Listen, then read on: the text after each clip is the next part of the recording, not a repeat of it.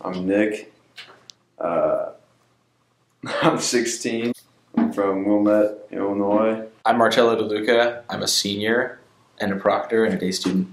I guess a normal day of biking would look pretty hectic. Well, we get over there at about 3:30, and we're supposed to leave at like 3:30 to 3:35, but we usually leave at 4:15 or 4:30 because we run on Southam time.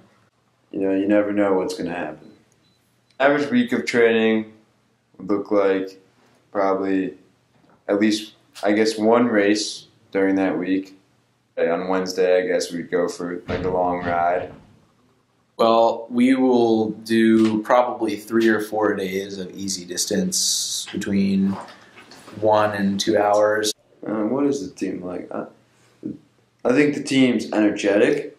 I think there's a good attitude throughout the team. We're kind of a goofy team. We've got a really wide range of people. Southam and Miss Casey and Mr. Leff, and they're all great coaches.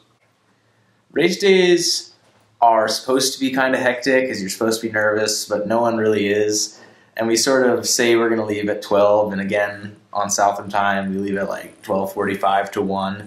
When we get there, it's all fun and games again. We can sort of relax through the race and have fun with it. Is there an even balance between biking and school? Yeah, I think so. School's probably more important than biking, but I think that biking is way more fun than school. We get back at 6 to 6:15 usually. But,